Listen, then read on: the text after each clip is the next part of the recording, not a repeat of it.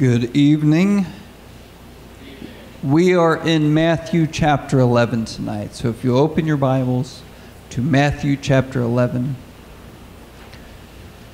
this is the last of our series on the Gospels. After this, we'll be moving into the major prophets of the Old Testament. I'm leaning towards Isaiah, but I have also been thinking about Ezekiel, and as Pastor Bob, was speaking out of Ezekiel, I'm kind of leaning that way even a little bit more. But, as we've been going through the Gospels, we've kind of taken a little bit of a theme. We believe absolutely Scripture has one interpretation, the message God was wanting to reveal. But we believe Scripture also has many applications.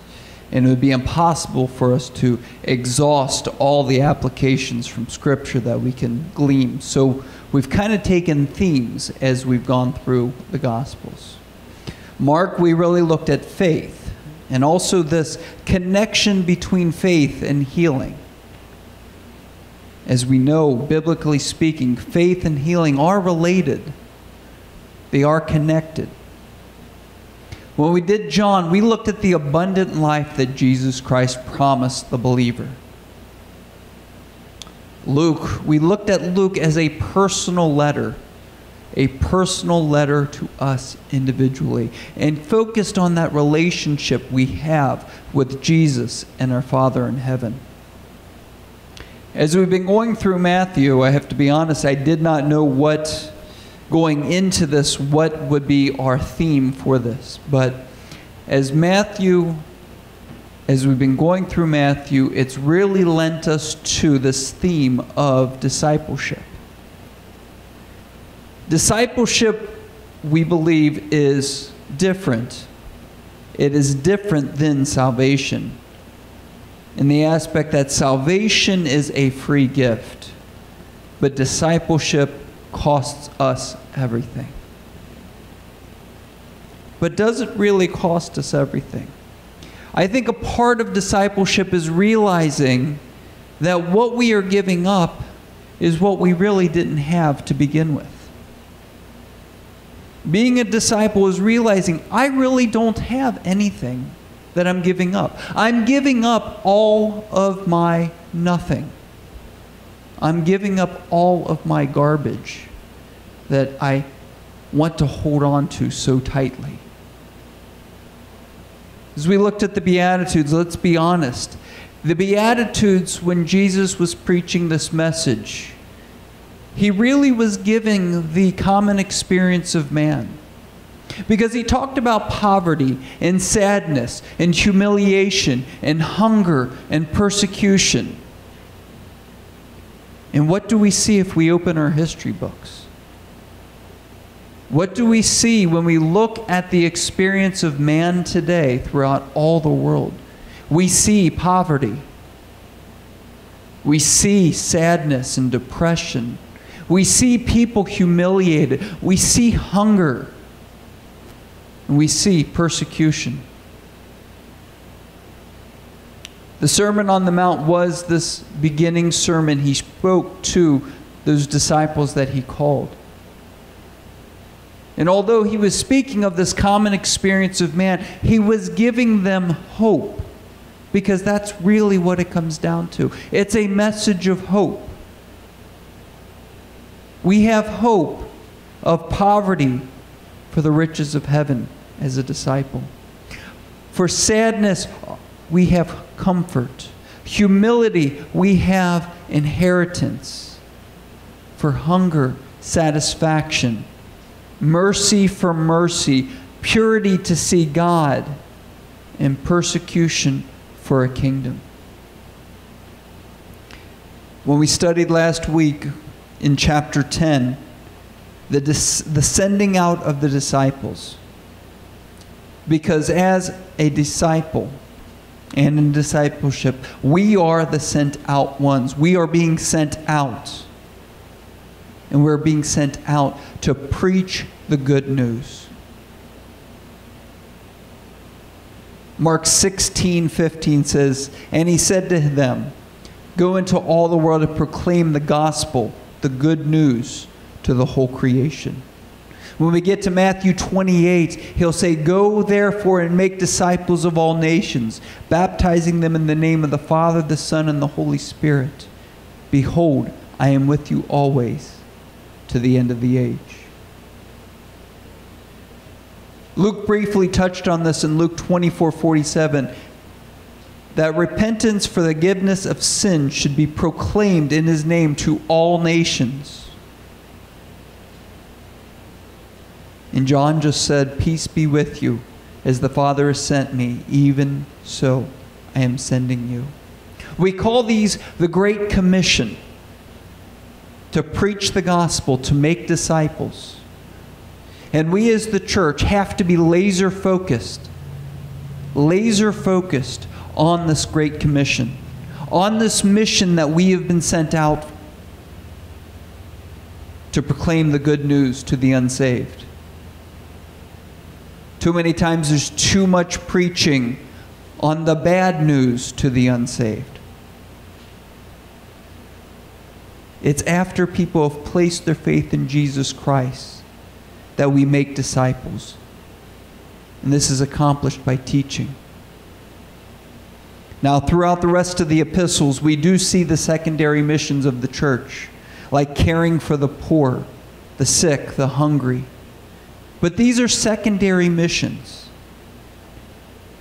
And if these become the primary mission of the church, we have left our first love, to spread the gospel of truth, the good news to the unsaved.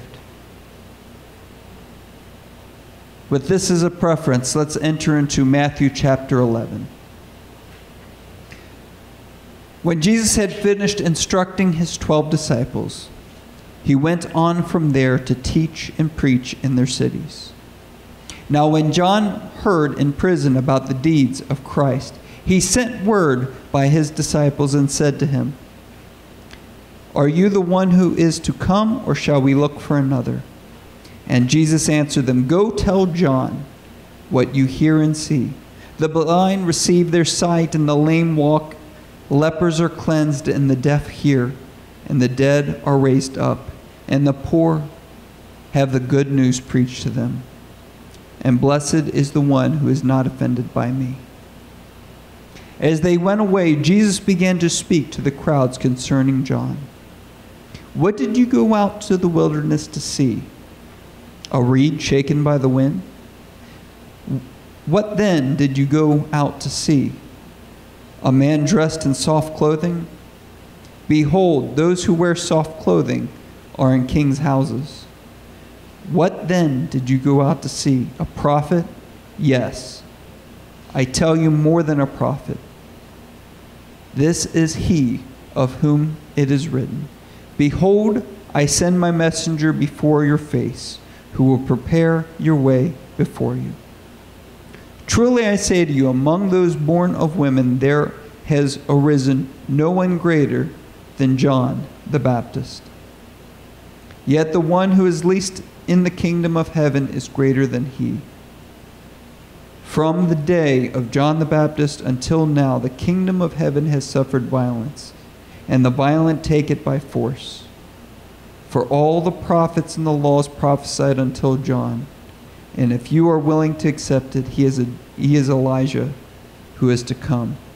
He who has ears, let him hear. But to what shall I compare this generation? It is like children sitting in the marketplace and calling to their playmates. We played the flute for you, and you did not dance. We sang a dirge, and you did not mourn.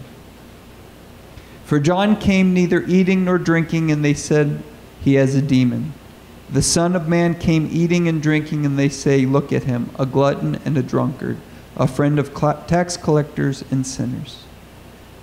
Yet wisdom is justified by her deeds.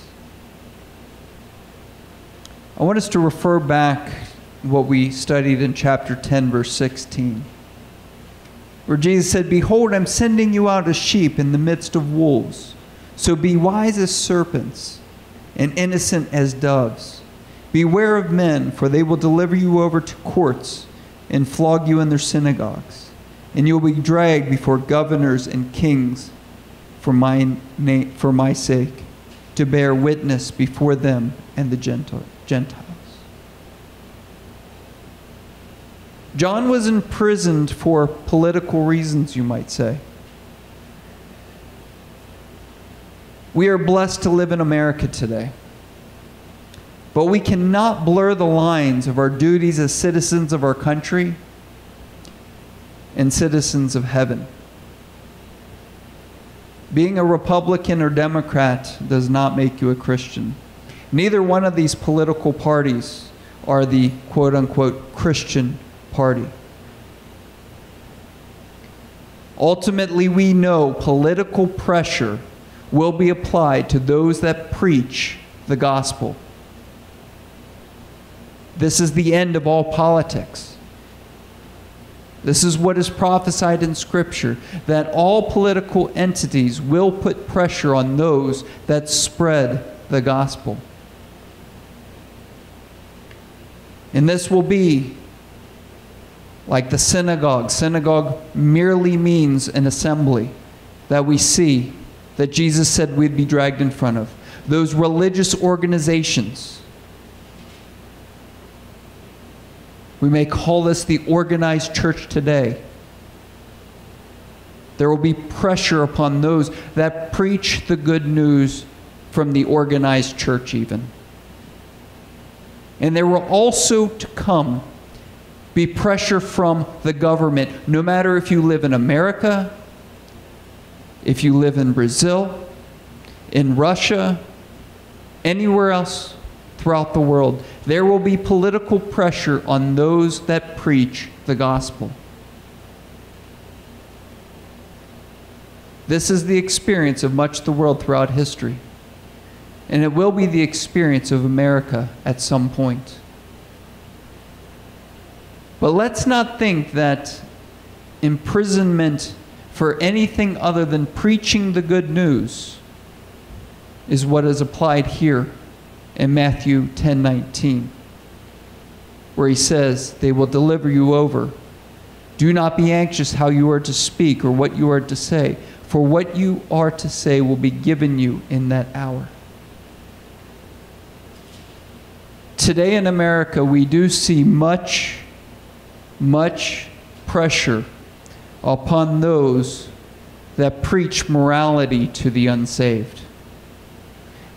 I refer to this often as preaching the bad news. Because many times there are churches and pastors that will preach against homosexuality. Yet it does nobody that is a homosexual any good to give up their homosexuality and still reject Jesus Christ. And even in them, there is not even the ability, no more than it is for a leopard to change his spots, to change himself. This is why we preach the good news. Pastor Bob Beeman, whose picture we have back there, he says that we're fishers of men, and it's a situation where we catch and the Lord cleans. So let's preach the good news. As in Matthew 11:4, Jesus answered, "Go tell John what you hear and see. The blind receive their sight. Those that cannot see the glorious gospel, they will see the light. The lame walk. Those who have no ability in themselves to do anything, God will empower. Lepers will be cleansed." Leprosy was that which kept you from serving God in the Old Testament. You were deemed unclean or common, not holy. We are made holy in Jesus Christ. The deaf hear. Those that cannot hear or understand the Word of God, their ears will be open. And the dead are raised. Those dead in their trespasses and sins are quickened by the Holy Spirit and are raised up. And the poor have the good news preached to them.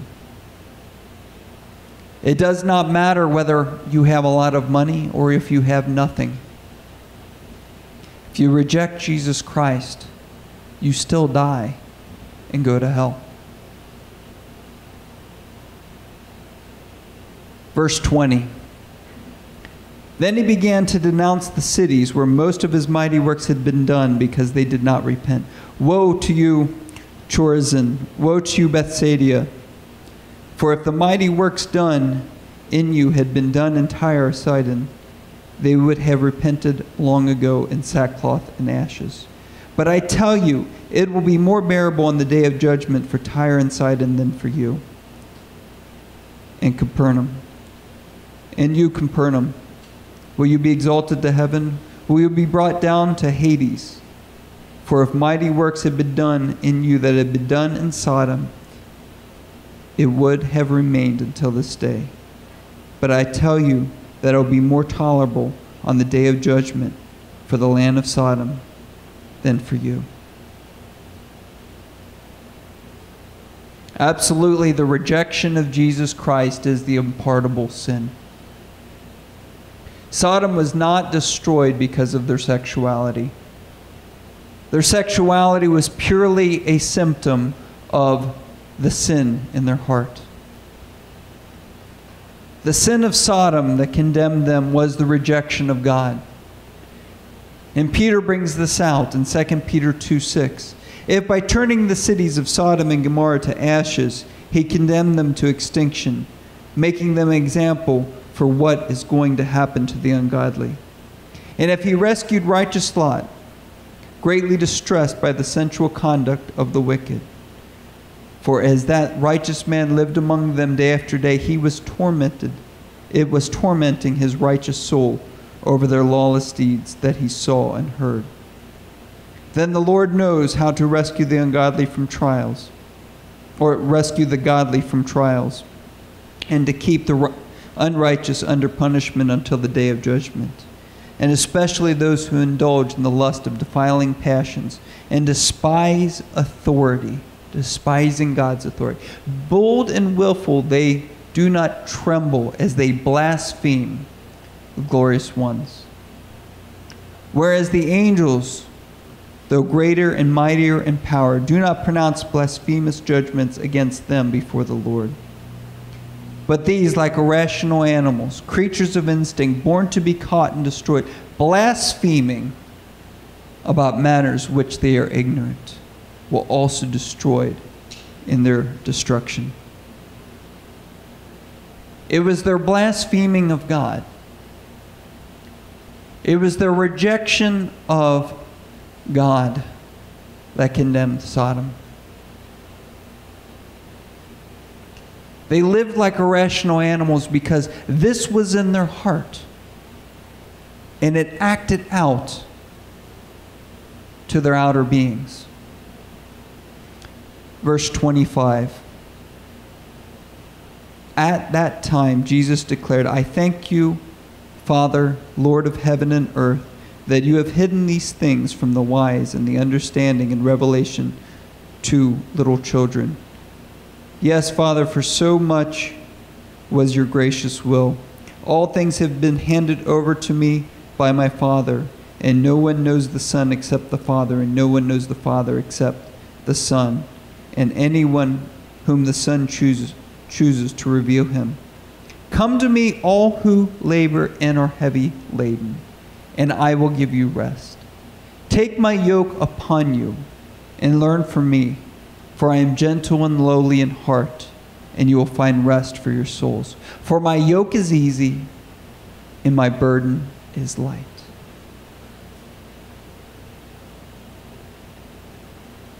All the things that we've read about so far, about discipleship, they don't sound very easy, or they don't sound very light.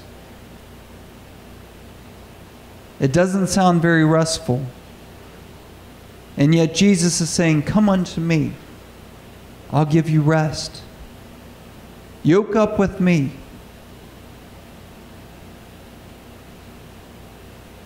But labored and heavy laden, just like the Beatitudes, is the common experience of man. It is what everybody throughout all nations, all people, we are all burdened and heavy laden. Life's hard.